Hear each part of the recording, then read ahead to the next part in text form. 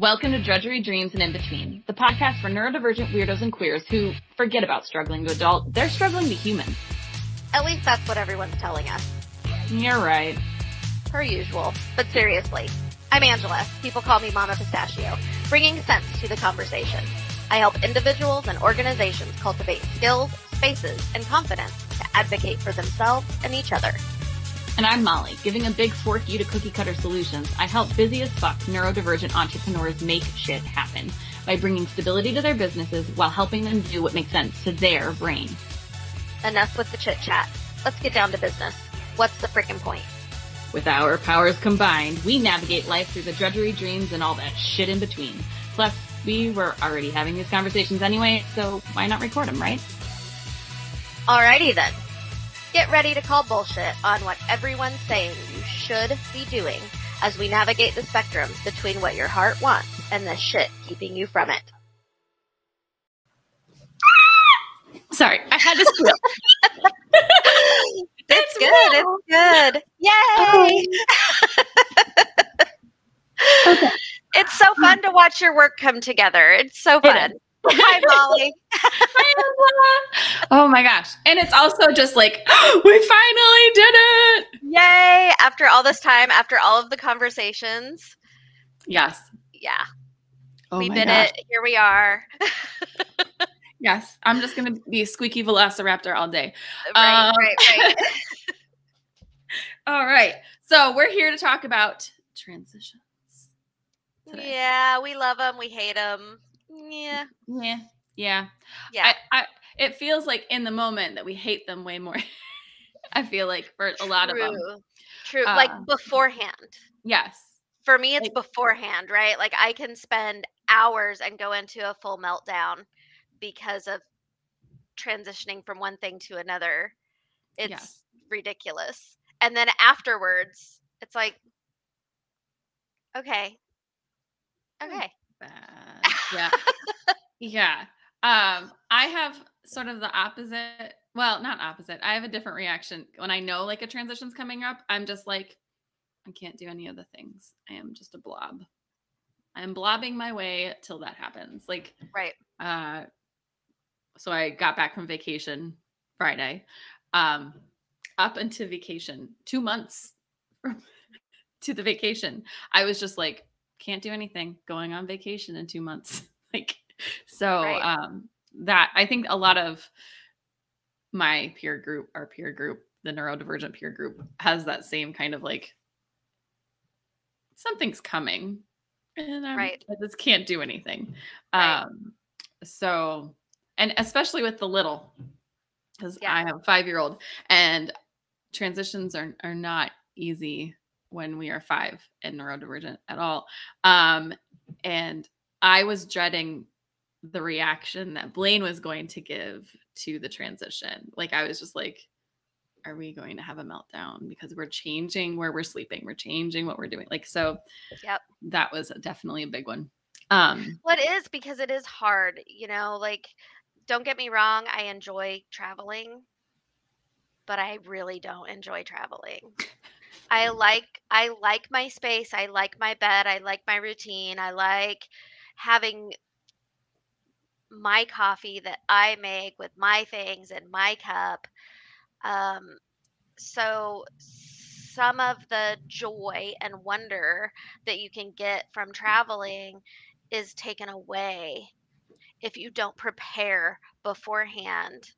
And maybe sometimes even allow yourself to take some of those comfort items with you. Like, I know a lot of people will be like, seriously, you're taking your cup with you? Like, yeah, I'm taking my cup. Yeah. It's like, your happy cup. Right? Like, why would I not take my cup when that cup helps me feel good? Mm-hmm. It's not hurting you. It's not hurting me. It's not hurting anybody. So I'm going to take my damn cup. Right. It takes up some little space in your luggage. Exactly. And so you as a parent have to be aware and cognizant of that for your 5-year-old, because they are not able to do that themselves. Right. Yet. And like, so we had the checklist of the like must goes or like return to the home, whether you're 30 minutes away from the home to the airport, things like we got to take Big Yoda There's no replacement for Big Yoda. We don't fall asleep without Big Yoda. Take the Right. melatonin. Take Yeah. the melatonin. And this time I came prepared because last time we did Disney World, it was a disaster. Yeah, this Uh, time last year was awful, it was right? awful. It was awful. I cried every night because Right. I thought I had ruined our favorite vacation spot. I thought I had like ruined all the things. Anyway, this year I came prepared because at school, Blaine had been taught to use a solutions bracelet. And so I was like, oh, that's like a known skill. Yeah. So I built a Disney Vacation Solutions bracelet and I made it themed for Disney. We did an inside out theme and did all the emotions That's great. because Blaine's familiar with all of those emotions. And then like the popcorn bucket, the actual bed that Blaine was going to be sleeping in. I found a photo of that. Like the Be Our That's Guest great. dining room for hunger, like all of those things so that it was exciting to use, but also familiar. And that really helped with the transition. Also having constant popcorn on tap as your safe snack. Yes. Oh, and I will give a giant kudos to Disney for finally putting safe foods on the menu. Oh, that's There was great. chicken nuggets and mac and cheese at every restaurant, and Blaine has now toured every mac and cheese Okay, of cool. Disney World. But yes, so those are the little things that helped the 5-year-old transitions. So it was really Therefore fun. helps the adult transitions. Oh yes. I didn't cry. Right. Not Right. that Like, crying's bad, but like I didn't cry frustration tears. yeah, our There's conversations this year after the trip are completely different than our oh yeah. conversations last year after the trip. Yeah. And like it was funny because I felt like last year I Marco Polo'd everybody like every day, like, this is terrible. What have I done? Why would I take a child that I know can't do this? Why would I do this? And this year, I didn't even talk to anybody. I Right. didn't message. I didn't email. Didn't open my phone. I just had fun. Right. Like, Right. And you've learned so much. oh yeah. I would say that both of us have. This has been a year of transition, Oh yeah. right? Like, both of us have learned so much. So many things have happened. Um, you know, for me, the big transition this year was literally spending basically the whole year through the diagnostic process. Yeah. Yeah. And that whole learning piece about, okay, cool, you were diagnosed ADHD at 22. That's 23 years ago, y'all.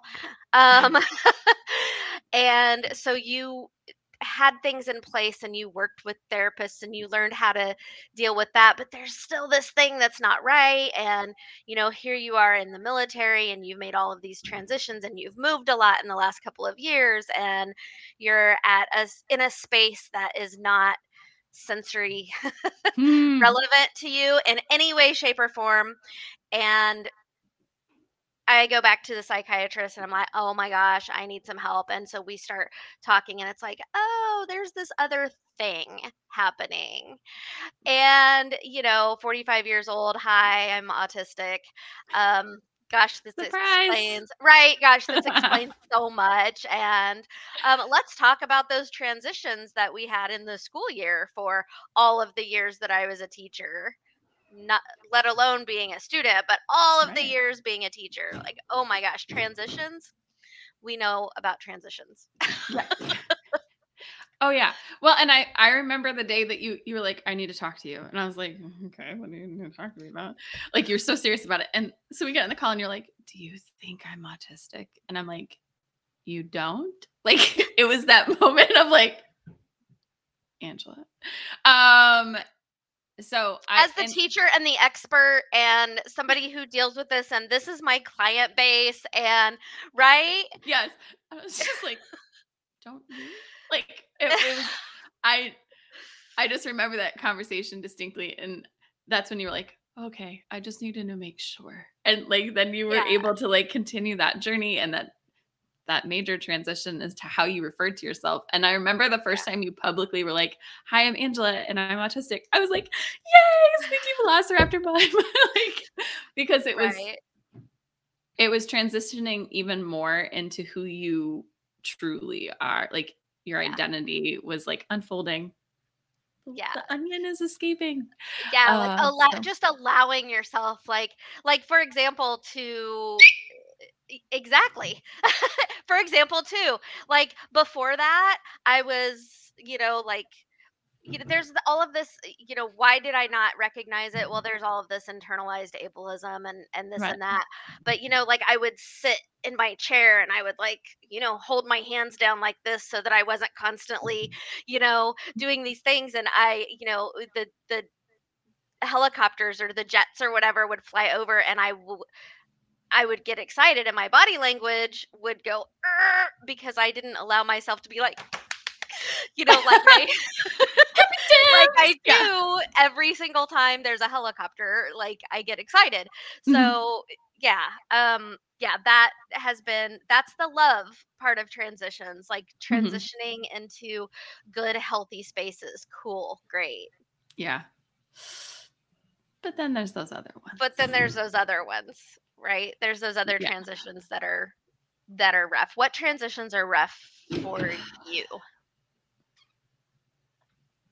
So this one's kind of funny. I used to love moving. I used to love it when I was a kid, and all I had to do was unpack.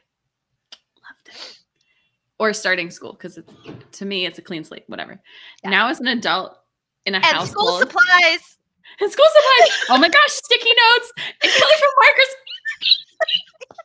Yes. Color coding your notebooks. Yay! Oh, and then folding the brown paper packs to put on your textbooks To put on your books and making your own little. and like drawing on them. Oh my God. Which reminds me, I don't know if I ever told you this. So I passed chemistry class because me and my other friends, who looking back were also just as neurodivergent as I was, we made a language that was like alien in nature and wrote the entire periodic table on our notebooks. That's great. You're such a nerd. I love it. So anyway, okay, I digress. So one of the things that I do not like now about transitions for moving is because being in a household of other neurodivergent folks who have different responses to moving than I do, I can't handle the stress of their stress, and it's too much. So it's caused me to like not like moving at all. That is, I mean, there's still that like slight love of it, of like new thing, but for most of it, I just don't want to deal with that person's. I don't know how to explain it, because it's more of like I have to mask. I guess that's what it is. I have to mask my response to the situation because the other people in my family cannot handle the transition. And so I have to be the like cohesive, like, we're going to get through. Take it one day at a time part. And let's face it, that's kind of when you are a neurodivergent woman, mom, wife, some of the traditional expectations on you are that you are that caretaker. For years, that's the box and the bubble that I put myself in. I tried, I failed to be that soccer mom who does it all. And, in the long run, I swear that this contributed to me having cancer, because you can only pretend to be somebody who you're not for so long. But we get put into those roles. And when you're a gender queer woman and that role and those expectations don't quite fit you, but you are expected by society and everything to fit into that, that adds to it. That's the mask that you're talking about. Like, I have to pretend to be this person. I'm Yeah. strong. I take care of everybody. I can organize everything and I can make everything happen because, I, was in the Air Force and I know how to do all of this stuff and I can do it. And you don't get to get the rest that you need to deal with your own Yeah. part of that transition. And it's funny you bring up the Air Force. I think my worst transition ever was when I got out of the Air Force. I can see that. That's for a lot of military folks, Yeah. neurodivergent or not, transitioning from the military back into civilian Yeah. life is, well, I mean, I know we're Well, we and are that's a something I don't know year, about you. right? We're a year out from that, and I'm already having meltdowns, like legitimate, full on. You've seen me Yeah. have legitimate, full on. I had one yesterday over my laptop, not having the best internet access for us to podcast from the area in my house that I wanted to. Yeah. And then when like, why did you have such a strong reaction to that? Well, we have these things coming up, and that's a year away. Right. But that's what a transition in the military is. It starts a year before it happens. If you're lucky. Right. Yeah, if you're lucky. Yeah. Well, and if you're certain that that's what you're going to do is be transitioning out, Yeah. you If you're know. separating. Yeah. Yeah. Because we had, trying to think, when I was retired, I found out in August and I officially retired in October. But I had leave, so like I was done, or no, I officially retired in November, and so it was October 1st was my first day off. So I really only had like 6 or 8 weeks. Yeah. Now there were a lot of other transitions in that time period, Right. because we had some unforeseen accidents happen, and that caused extra chaos to that transition. Yeah. But like when Steven, my partner, medically retired, like that transition was different because then we could plan it a little bit because then nobody was going to be in the military. Right. Yes. I'm trying to think, what transition do you struggle with the most? I have quite a few. I struggle with transitions in general.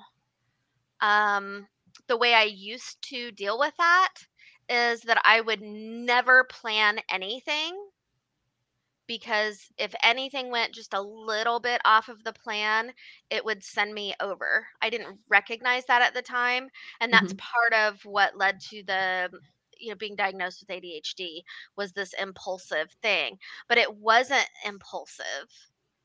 It was if it can't go to plan, I'd rather not have it planned, because then Mhm. I really, for example, and I don't know that everybody would say that this is a transition, but it kind of is. It's in the same framework. Going to a restaurant. So first of Mm. all, leaving my house to go and do something, that's a transition. Yeah. It's a transition that I have to work up to. If it is, I okay, I'm gonna stick with the restaurant thing. I'm gonna go to the restaurant. I get the same thing every time. I never get something different at a restaurant. It's the same thing. This is what I like. This is what I get. And I get there and they don't have it.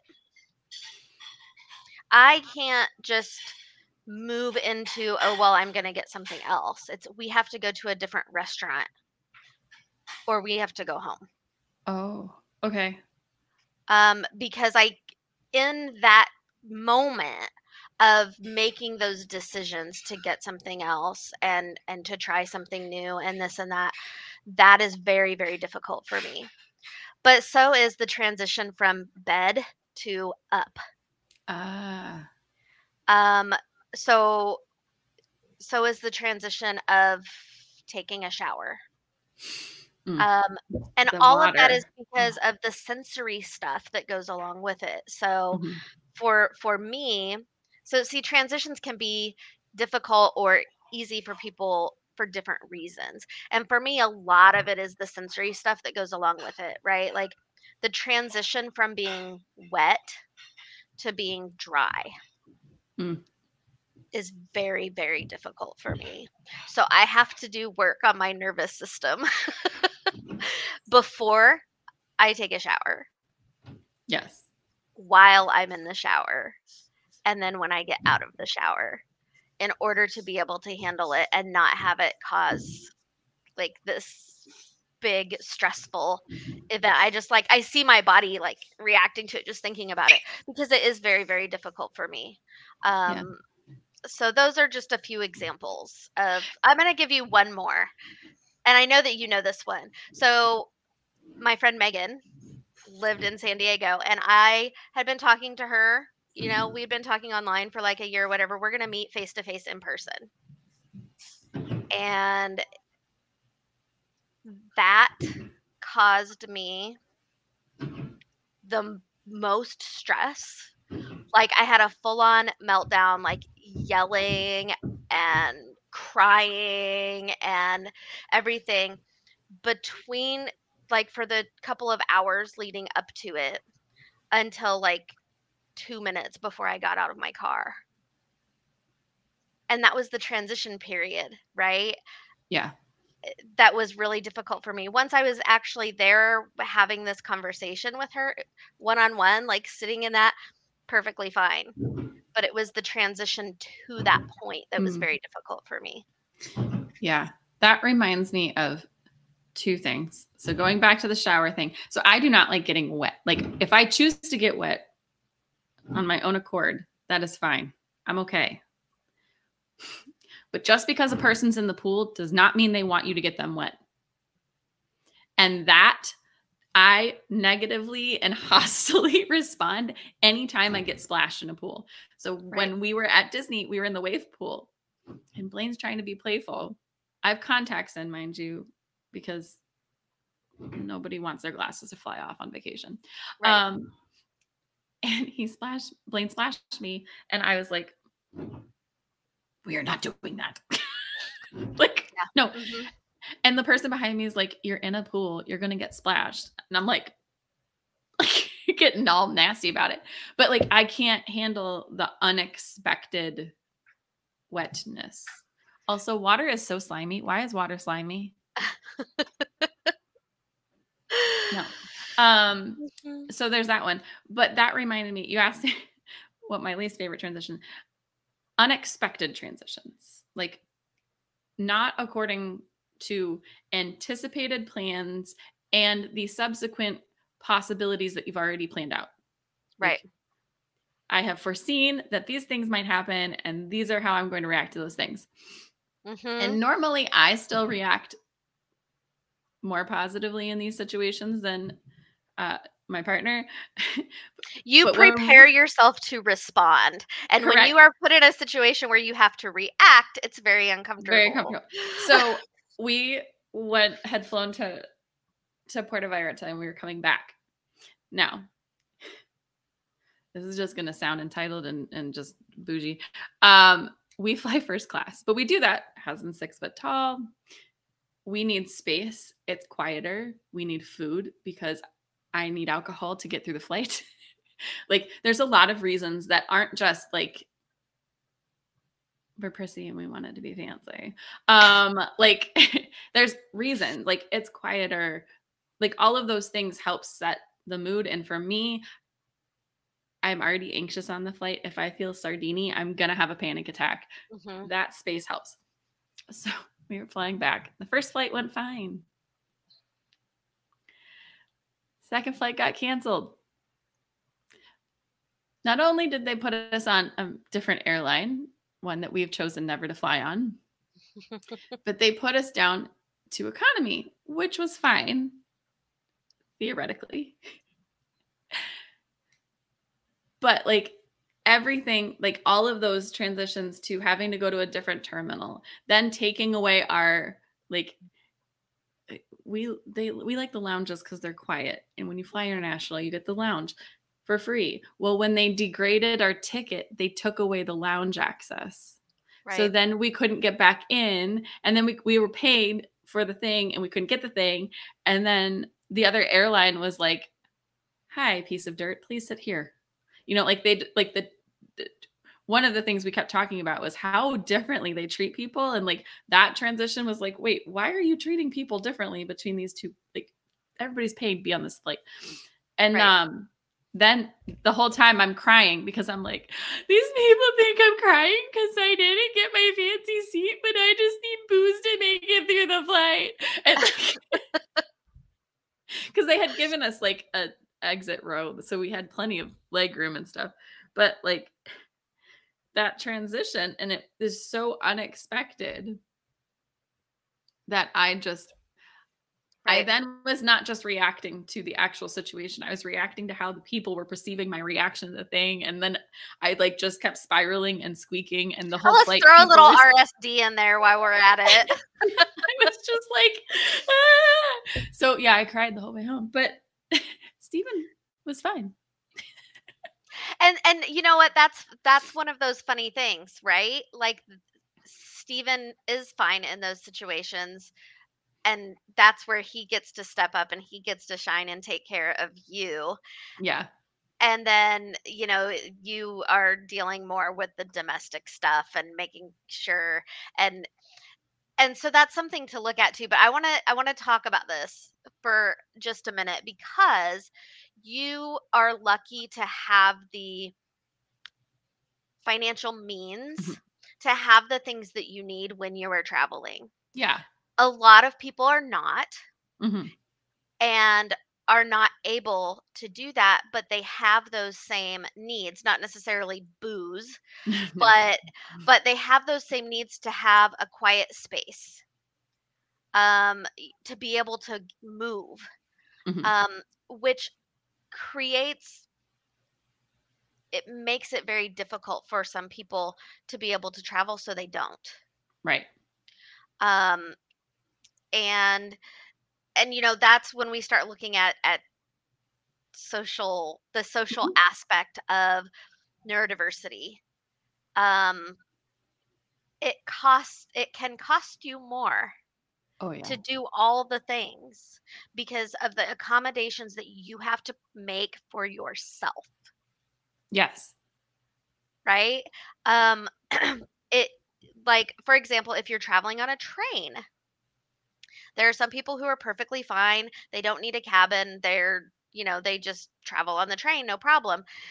But then there are some who have to pay to have a cabin because they Yeah. have to have a space where they can get away from everybody, or where they can have something, or where they can, rest without all of the sensory stuff coming in. So that's one of the things that people talk about, with the big one right now, if you look around on social media and stuff, is the ADHD tax. And that is I was have like, you heard of no. this? No. Have you heard of this? This is totally, I don't necessarily think on topic, but actually it is, because part of this we were going to be talking about that time blindness thing, Yes. right? So this isn't exactly time blindness, but okay, look at the ADHD tax of um buying things, putting them in your refrigerator, Oh. completely forgetting that they're there, and so you've spent all of this money, right? That is So a true statement. it is. So in order to deal with that, you have to have the ability, the executive function, to be able to plan ahead, to purchase things that help you be organized. And a lot of people can't do that themselves. Right. They don't have those skills yet, so then they are paying somebody to help them do that. So all of these little things, accessibility things for Yeah. neurodivergent folks, and it sounds silly when we're talking about groceries in your refrigerator, but that adds up. Oh yeah. I'm pretty sure that there is a ton of food that gets thrown away every month because I forget it's there. And Right, I have, like, clear drawers. It's not like they're hidden, like, I just it's not ketchup, french fries, and right. chicken nuggets. Or the time blindness thing, right? Of Oh, I need to buy this much food to get me through this amount of time, yes. and so you overbuy, not realizing exactly what you're gonna do. So you have to be very, like, regimented in that, which is not necessarily something that all people who are Right. neurodivergent can do without paying somebody for some support in making that happen. Yeah, that's why we again, this sounds entitled. That's why we were doing those meal plan things for a long time, is because the specific amount that we needed was showing up for that meal, and then I didn't have to think about it, and it was like, "Oh, pick a card, make the Yep. thing." But, the time blindness thing with meat, I buy meat, I put it in the fridge. I try not to buy more than 3 meats at a time. Mhm. Somehow 2 weeks have passed, that meat is now green and, we can't use it. Right. So Right. that time blindness is a thing. But yeah, no, I mean, it is more expensive in general, especially if you do not have someone with the executive function in your house to do things. Right. So Right. I To yeah. create those menu boards to and then, oh my gosh, something happens. Something happens that you're not expecting, and now that menu item that is thrown off. You can't have that meal this week. Or you can't have that meal on this night when you had planned it, and then now everything is. Yes. What about the, I go shopping and everything sounds good that I picked up. I put it in my fridge. I get home. The next day I go to cook something. Everything looks, smells. The idea of it is disgusting. And now you have to go out because you can't eat the things that you already have in your house. Right, or you just pop a bag of popcorn. Yep. Yep. Right? Like, that is That's not that's easy. a big thing, and, Yeah. you know, it's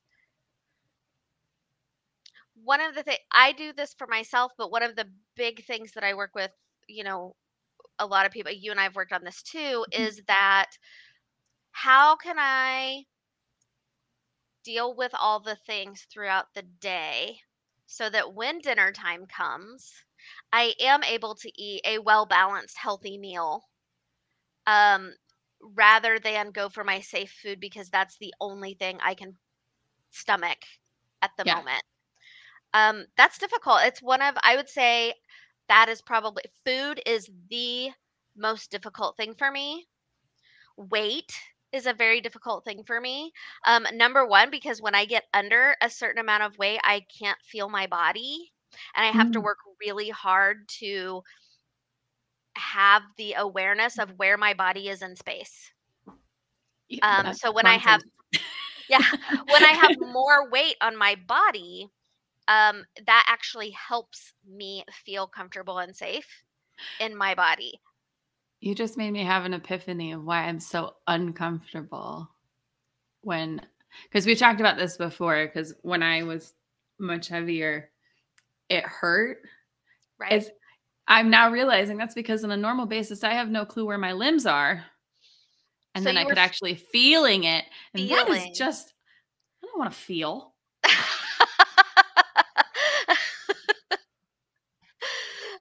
right, right. Okay, So this is I mean, thanks for the yeah, epiphany. yeah. Thank you. We could probably do an entire episode on food and eating and proprioceptive awareness and Yeah, all of this, but that is it's difficult. Like yeah, food can be Alfredo, no bark. Um, Food can be a real issue, and the transition of food. Like yes. talk about Blaine for a second.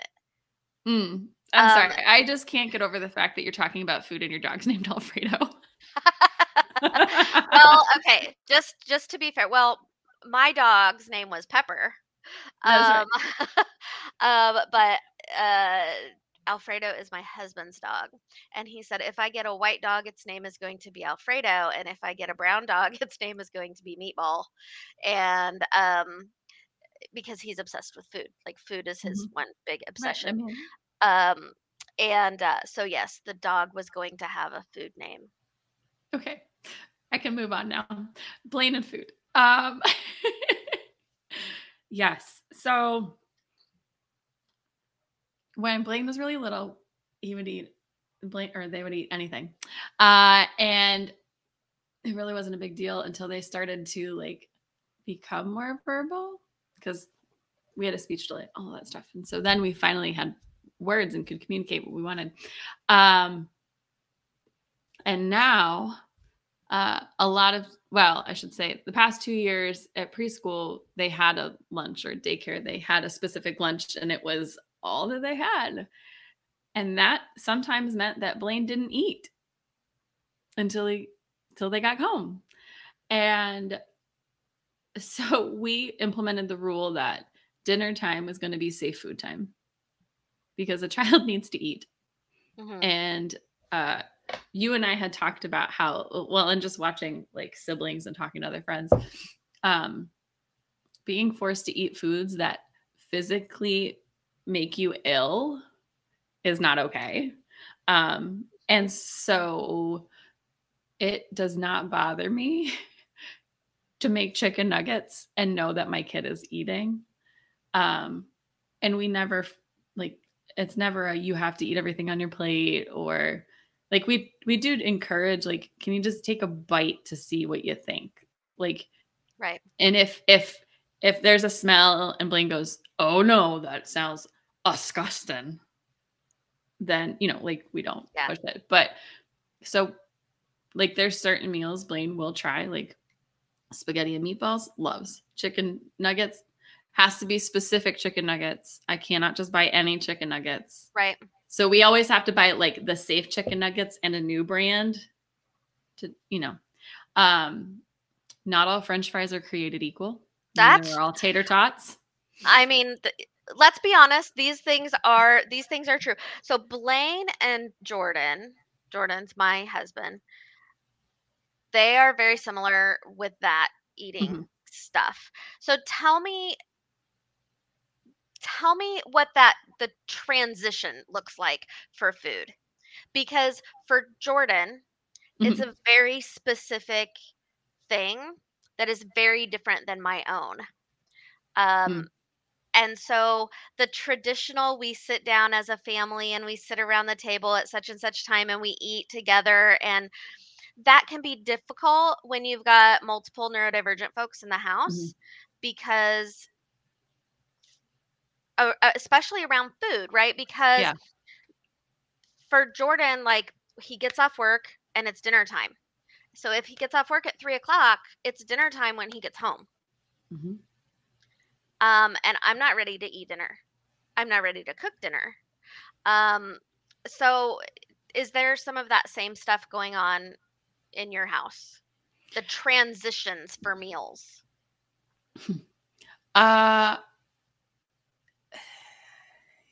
Sort of. We don't have like formal dinner times or lunch times. On the weekends, like, it's more of a, you hungry? No. You hungry? Kinda. I'm hungry. Yeah, we'll make some food. Or it's like, you're on your own. Like, Blaine can say, I'm hungry, and then we make food. I just call them a grazer.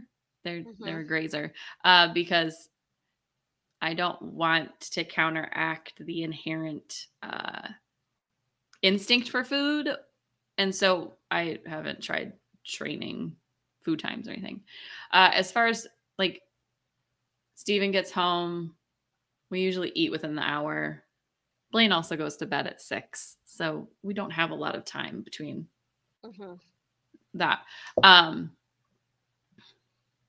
But like, to help Blaine know that we're going to eat, like, dinner is probably the only one where it's like, okay, we're going to eat at this time. Transition out of playtime into eat time?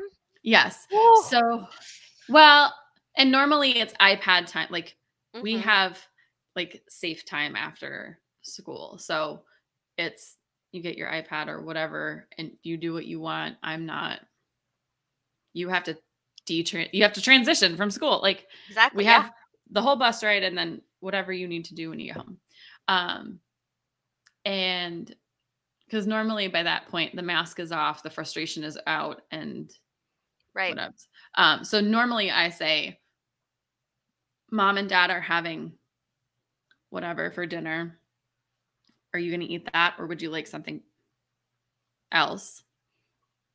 And normally I'm ignored because iPad. It's not really ignoring. He just can't actively hear me. So then I usually have to like tap him or like rub his back and be like, buddy, what are you eating for dinner? Right. um, and so normally it's chicken. And he does not mean chicken breast. Blaine totally means chicken nuggets. Chicken So, nuggets. but it's more just the way I present it than anything else. If somebody is over for dinner, I typically try and make something that Blaine will eat. Mac and cheese, spaghetti and meatballs. Just because there are certain moments I don't want to navigate conversations with other people about how we Right. do things. Right. So, that. Right. I did say something to my mother last night because we put the food on the table and I was like, I think this is the first time we've ever put the food on the table. I don't think Blaine even knows what we're doing with the food on the table.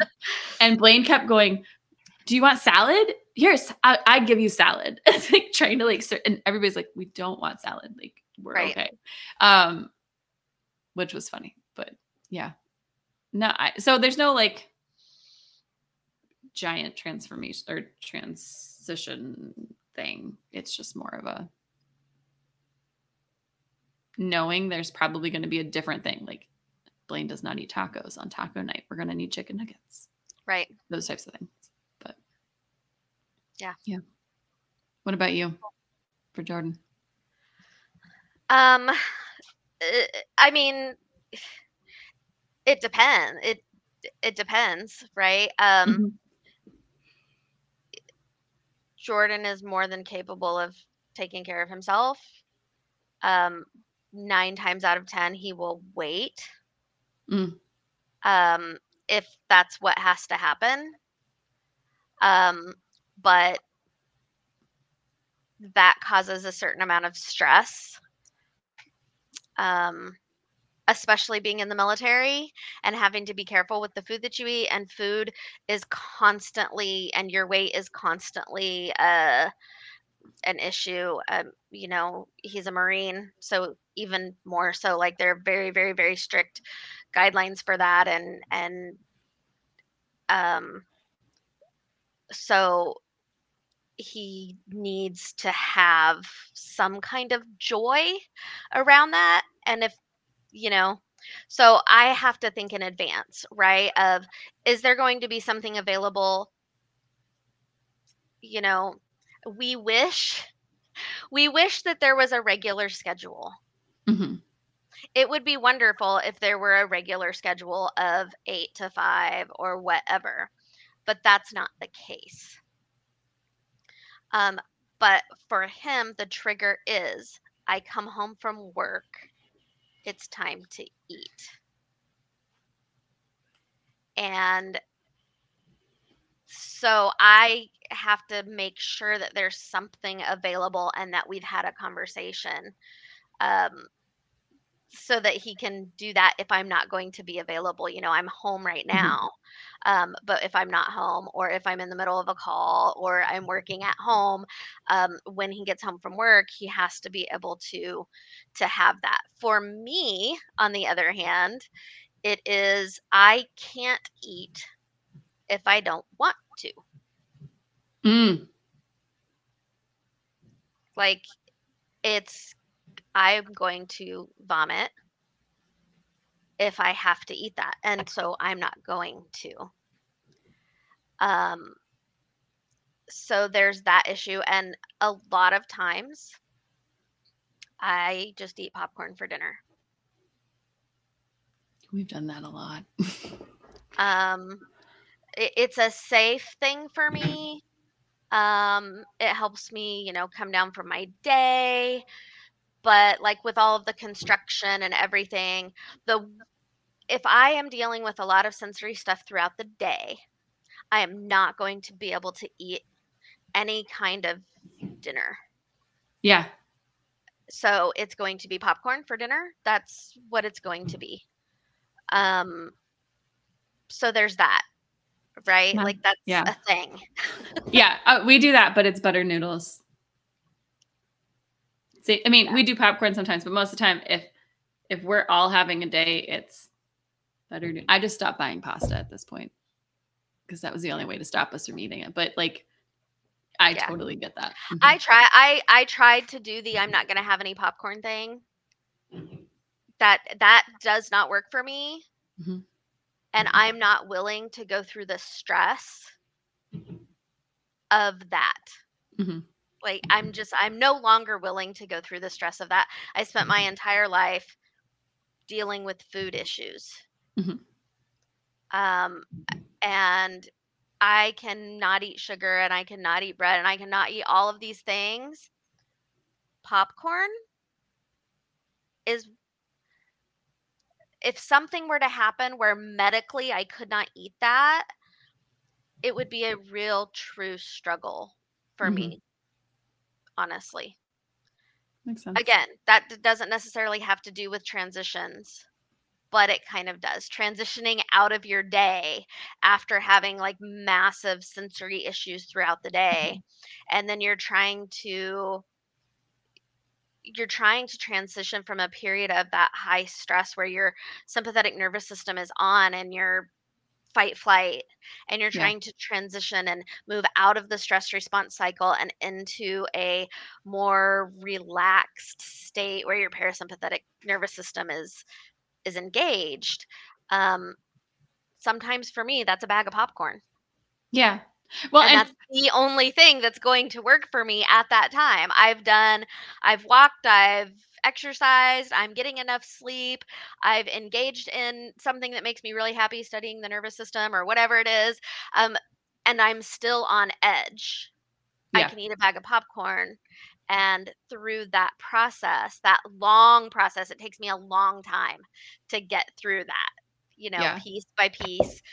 That can help me a lot.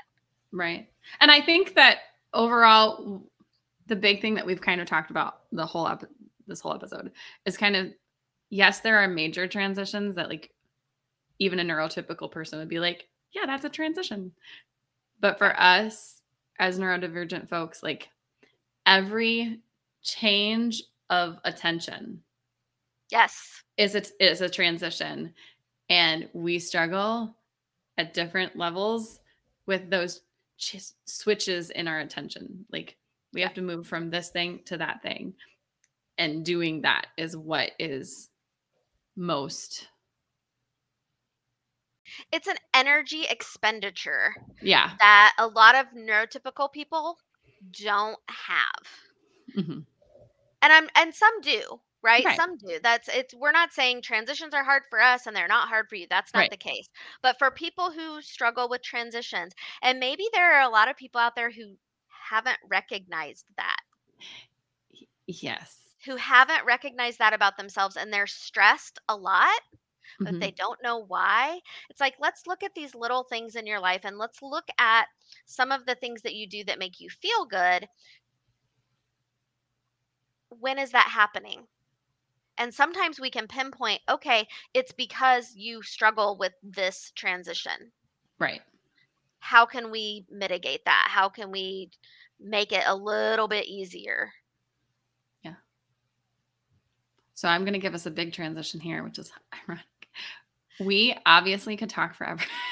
We could, but we said we wanted to be at less than an hour, and we're going to get there. ultimately less than 45 minutes. Right. So we're not quite under 45 minutes, but we're pretty close. So we're going to make a huge transition here and end the episode. Yes, it needs to happen. It needs to happen. But yes, so It needs to happen, and we can talk about things on future episodes, and we will put a link down below mhm. for anybody, if they have a topic that they would like to discuss or questions for us, they can actually just fill that in and it's stuff that we can address in future episodes, and we would love for people to do that. So that's going to be down in the notes. So yeah, do you have anything else that you want to add? No. Okay, awesome. Awesome. Okay, everybody, thanks for listening to Drudgery Dreams and In Between, a weekly live podcast coming to you every Tuesday at 9 a.m. Central, 7 a.m. Pacific.